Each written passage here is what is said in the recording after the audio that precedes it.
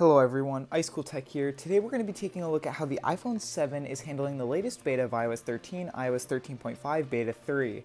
And before we get into the video, if you do happen to be new to the channel, definitely make sure to hit that subscribe button with notifications turned on to stay up to date with all the latest news, announcements, and of course updates from Apple, as well as reviews, tutorials, and more from iCool Tech. Every subscriber I get truly does mean a lot and it's very appreciated. If you didn't already know, I have started Twitter where you can follow me using the link in the description down below. Timestamps are also in the description if you'd like to use them. Anyways, let's get straight into the video. iOS 13.4.5 Beta 1 released several weeks ago to registered developers, bringing some new bug fixes, security improvements, and general optimizations. About a few weeks ago, iOS 13.4.5 Beta 2 released, bringing even more bug fixes and most likely some more security patches. Let me know in the comments below if you use an iPhone 7 and what iOS version you're running. Now, early last week, Apple released what was expected to be iOS 13.4.5 Beta 3, which ended up being renamed to iOS 13.5. iOS 13.5 Beta 3 brought more bug fixes and security optimizations, as well as the first iteration of Apple and Google's COVID-19 exposure notification API. With that said, let's get straight into general performance.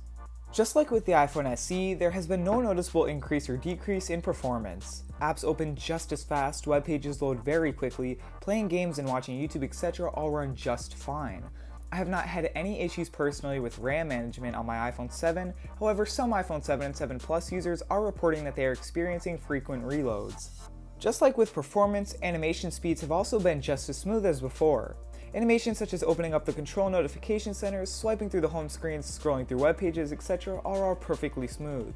There is no stuttering or choppiness. Now, I have not noticed any missing unlock animations on my iPhone 7 while running iOS 13.5 Beta 3 yet. This is great to see. Now, before we get into battery life, I'd like to mention that my iPhone 7 is running off of a maximum battery capacity of 94% and has never had a restart.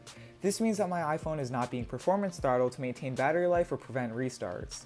I should also mention that I will be comparing iOS 13.5 Beta 3 to iOS 13 in general, as the iPhone 7 is still having major problems in battery drain to overheating, which is affecting many iPhone 7 and iPhone 7 Plus users. I have asked some people I know who use iPhone 7s and are on iOS 13.5 Beta 3 what their experience has been with battery life, and they have also noticed a significant improvement.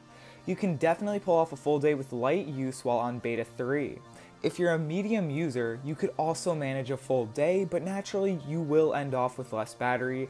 I'd even recommend keeping a spare charger with you, as you may need to charge the iPhone once or twice throughout the day.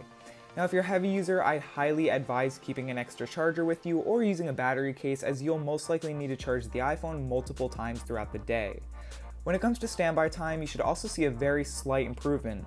iOS 13.5 Beta 3 only has a drain of about 2 to 3% overnight in my experience, which is about 1% better than 13.4.5 Beta 2. Should you update? Well, if you're on an earlier version of iOS 13 and you are okay with installing beta firmware, I'd say go for it.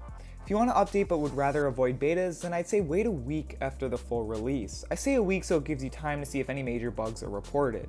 If you're on iOS 12 or earlier, I'd suggest waiting until the overheating and drain issues are truly fixed. iOS 13.5 Beta 3 has held up fairly well on the iPhone 7, and I hope it stays this way and fixes drain as well as the overheating. I'll of course update you all if I notice any major issues with this iOS version on the iPhone 7. Now, I'll also have a WatchOS 6.2.5 Beta 3 full review on the Apple Watch Series 1 coming tomorrow, so stay tuned for that. And due to a popular vote on my community poll regarding an iPhone 7 battery drain test with all settings enabled versus all settings disabled, I will have that comparison up sometime next week.